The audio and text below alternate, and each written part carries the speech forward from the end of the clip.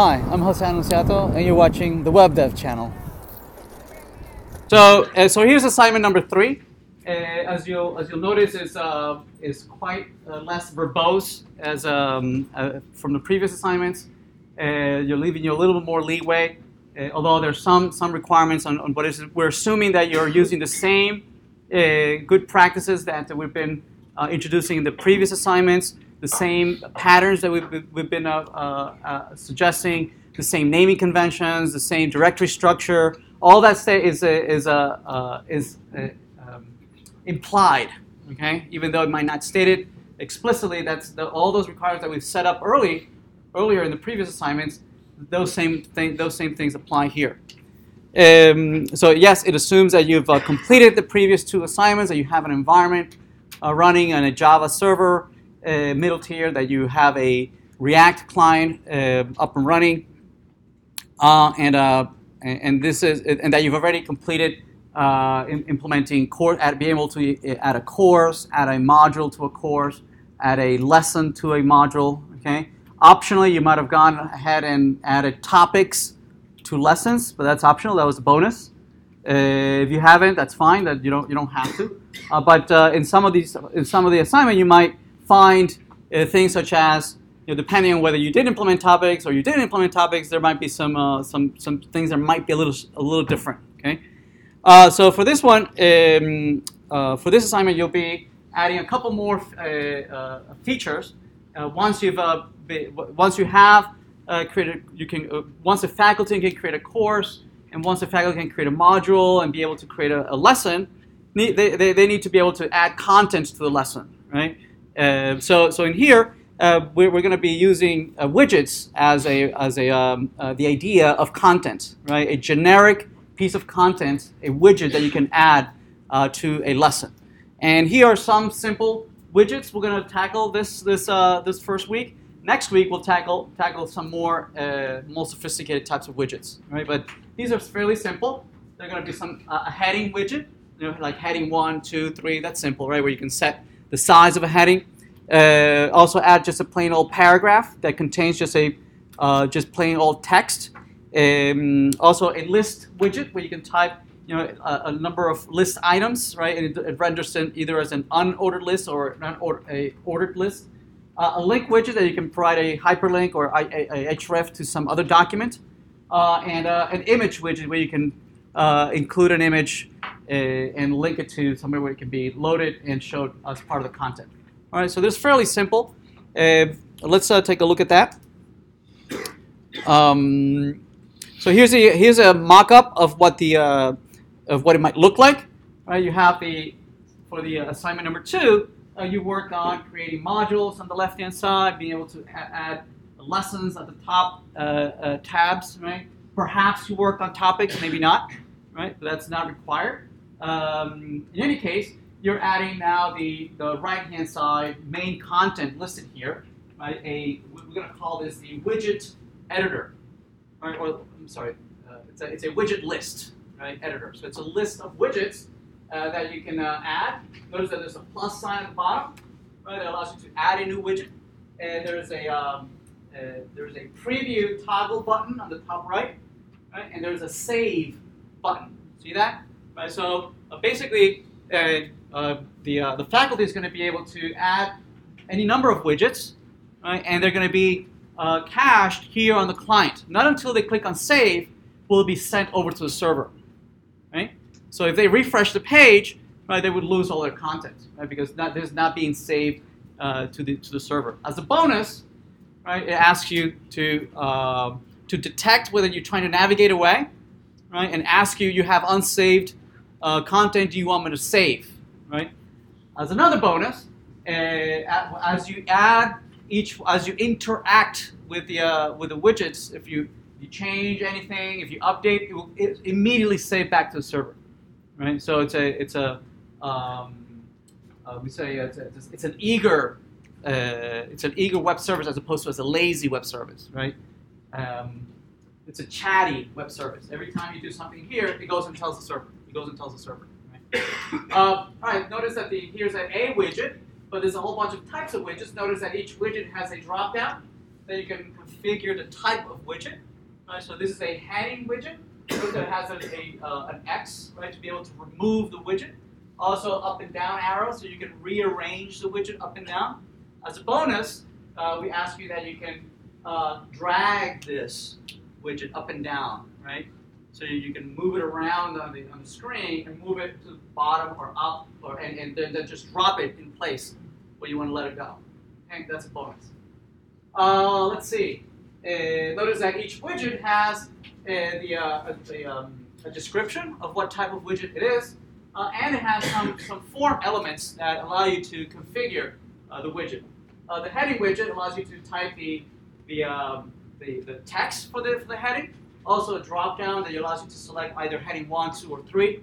And it has a widget name. All widgets have this field, widget name. Okay? All different widgets will have different types of specific elements that you can configure, but all widgets have widget name. Yes? Right? And that's later on, it will allow us to be able to refer to the widget by name. Right, so from other places in the system, you're going to be able to refer to it by name. Right, so hey, get me the value in that widget over there, right, by name. What else? Also down below, notice that it has a preview of what the widget would look like. See that? Okay. And notice that there's a toggle button that says preview. Notice that it's off right now. Right? If you turn it on, right? All the forms go away, right? All the buttons go away. You just are left with the preview, right? That would give you a preview of what the content would actually look like, right? When it's being consumed by the student. Make sense? Right? By default, it's off. Right? Excellent. Let's see what else. So here's a wireframe of what this might look like. Here's a list of a couple of widgets. Now we're going to just focus on the list of widgets. Right? I'm not going to talk about the lessons or the modules on the left-hand side. Right? I'm just going to talk about the widget list. Here are two widgets, one after another. Notice the save, the preview, the heading widget first, and then down below there's another widget called the list widget. This is just a wireframe just to show you what the list looks like. We'll talk about each individual widget in a minute. So here's another list widget. Notice that it's very clear where one of the widget begins and ends, and the other widget begins and ends. Okay? And down below you have a plus that allows you to add a new widget. All right, we'll talk about the list widget in a minute, but that's the wireframe of the widget list editor. Okay? All right, you have an add button. So each one of these describes the behavior of each one of these. Says that when you do a plus, it adds a widget, right? And the default widget that is added is a heading. It's a heading widget of size 1. That's the default widget that is added. But you can always change it with the drop-down. Okay? As a bonus, be nice if it would remember, right? It would remember, right? What's the latest type of widget I just added, right? So it kind of remembers without me having to select again and again, or provide me with some settings or some configuration that would allow me to declare it as my default. Maybe a toggle somehow, right? It says set as default or something, right? And another nice bonus would be able to copy a widget, right? You already have a widget, a whole bunch of images maybe, right? And you can just copy, or clone, or duplicate or something, right? That'd be cool. All right, so add widget. There's a select widget dropdown. So this dropdown, it selects all, it shows you all the types of widgets, which are heading, list, paragraph, image, I forget, some other. And when you select that dropdown, this re-renders. This widget re-renders in place. Okay, and any data that the faculty might have added, okay, will be redisplayed, so it doesn't lose any previous information you might have had. Okay, so as you select a different type of widget, right, this re-renders, right, in place. Let's see, add widget button. So select widget, the delete widget button if you delete the widget, any of the widget, if you have like 10 widgets and you remove one in the middle, the whole list re-renders. Okay, without the widget you just removed. Also, the position buttons, right? There's an up and down that allows you to move the widget down or up, right? Maybe a better solution to that might have been a drop down with all the positions. Maybe move down all the way to the bottom, all the way to the top, or move to a particular position. That might be cool, right? Or allow you to drag and drop. That'd be nice. But those could be bonuses. Also, a save widget list button, right? So the server is not notified of any of these widgets until you click on save. Okay. The preview check button, right? If you toggle and you turn it on, this preview here. I'm sorry, this heading widget and list widget. When you click on the toggle, everything else disappears, and you're just left with the preview of what it would look like, right? So all the forms go away, all the buttons go away. You're left only with the content. Yes, until you click on preview again, and then everything reappears, right? As a bonus, it'd be cool if you could edit individual widgets, right? So that by default, they are in preview mode, right? And if you want to edit it, then you click on edit, and it only shows the form for that particular widget. That'd be cool, right? As a bonus, right? So instead of a single preview button, there will be a per widget edit button, right? Which would be kind of like the inverse, right, of the preview button. Widget name attribute. So all widgets have a widget name attribute. Notice that, as we'll see in a minute, all these forms, right, don't have labels. See that? They don't have labels. And so instead of this having a label, notice that notice that this is just like a placeholder, right, grayed out. It's a placeholder. They don't have labels, but you're required to add some labels, okay, based on your best guess on what it might look like. So, for instance, here you could use those texts, right? Heading text or heading size or widget name as a label, right? As a label. Also, the placeholder. I believe the placeholder. I ask you to put placeholders and to use your best judgment for the placeholders. Widget properties and formulas are changing. Any of the widget property updates the widget preview. Yes, as you change the data, right, the size of the text or the actual text of the heading, right, the preview changes on the fly. Okay, so it changes as you type. All right, so now we're going to look at individual widgets, right, how they behave. So here's a heading widget. So the heading widget has a text. It also has a size. And the preview down below. So it has a heading size, a widget property configures a heading size. The default is heading 1. So there it is. So heading 1, 2, 3. Heading text is the text of the widget, obviously. And then there's paragraph widget. Paragraph widget allows you to enter a piece of text in there. It'd be nice if you actually type HTML in here. Okay, it would actually render as HTML. So if you type, less than h1, h1 tag, and you type in actual HTML, this would render down below as HTML, as opposed to escaping the text, right? We'll see how to do that. It's pretty easy. But over here, the requirements don't say that, right? The requirements say it's just plain text. It's just so as described here, it would escape any special characters, right? They would be escaped, and that's fine. List widget allows you to enter a same thing. It's a text area, and then parses the text area, so that every line, every element in individual lines, they're converted into line items. Right, so here it says put each item in a separate row, gets converted into this list over here. So it parses it, looks for the end of a new line character, right? And then it it splits it in by new line, right? And then it just iterates over it and generates this.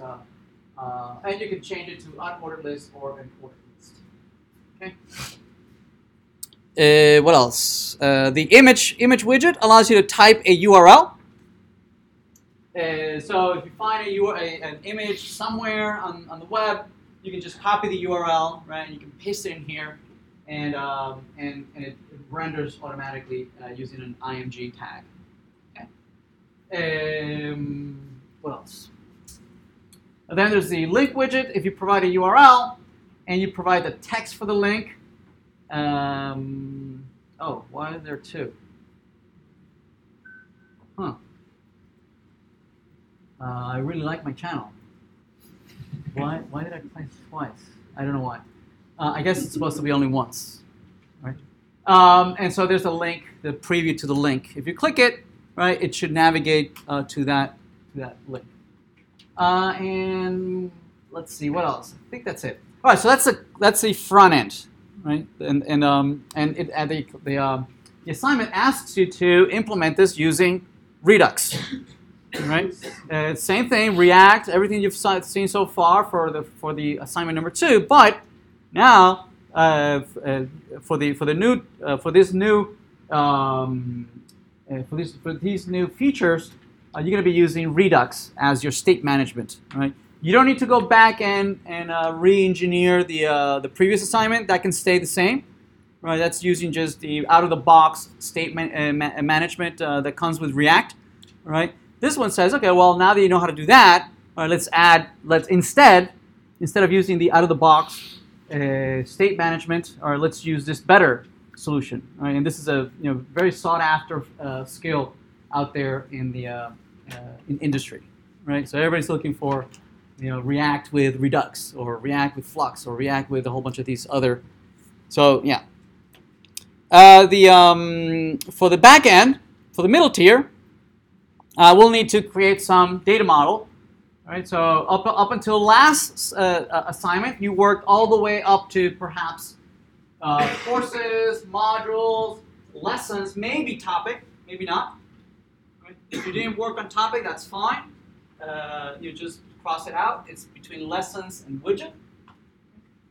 So one course has many modules, one module has many lessons, one lesson has many either topics or many widgets, depending on where you are. Okay. So for the widgets, these are the we're gonna be using inheritance to model the fact that all widgets have some common properties. Right? They all have a name. Right? They all have a particular order in the list. Right? They all have a text, a piece of text to display. They all might have a class name. Right, so you can style it. Right, somebody can put a class in there and style it. They all have a width and they all have a height. Okay. Notice that we're not asking you to put a form elements for these just yet.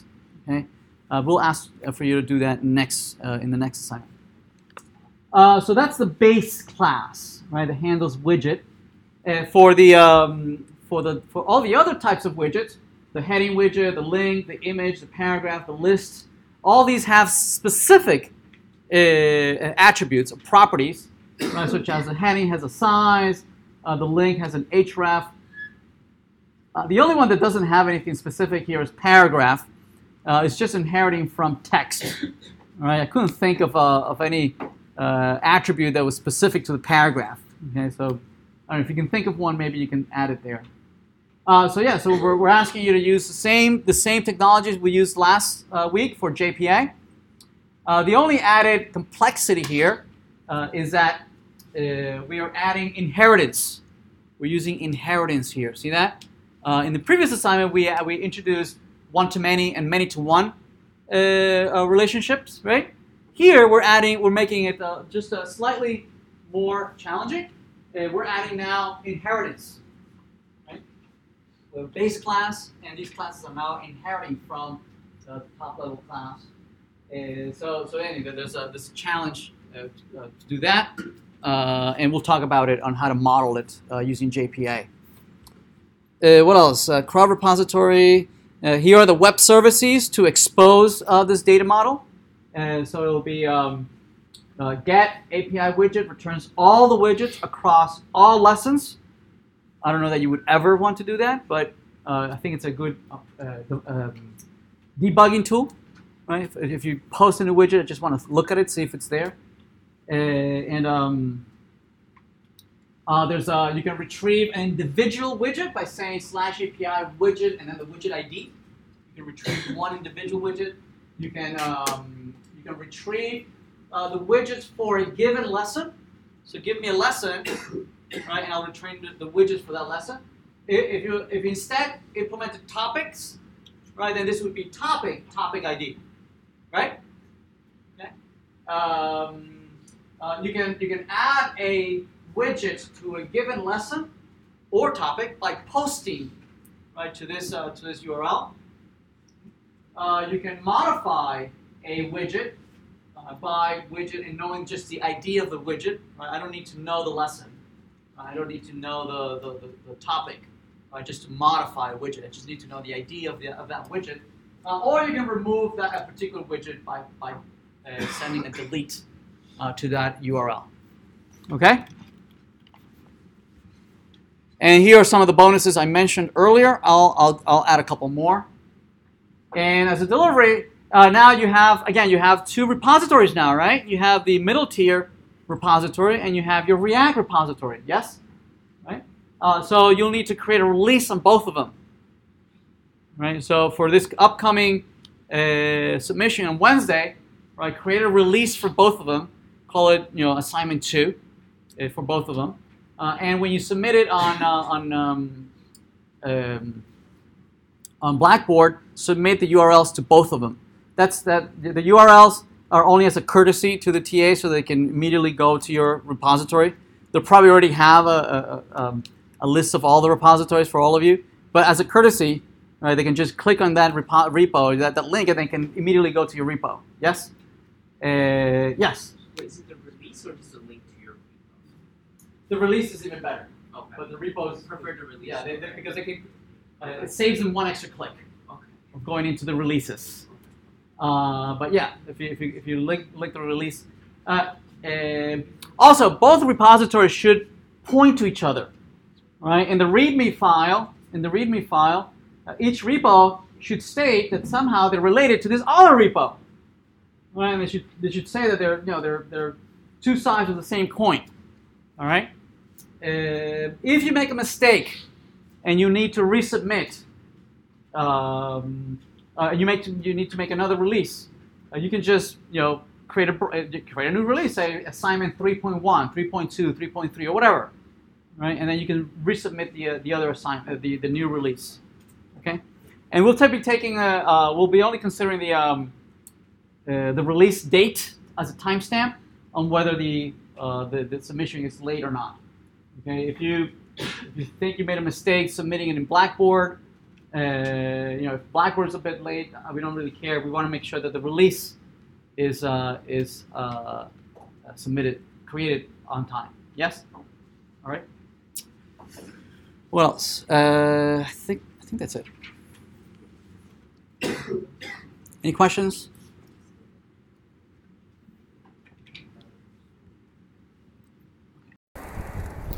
I hope you've enjoyed the video.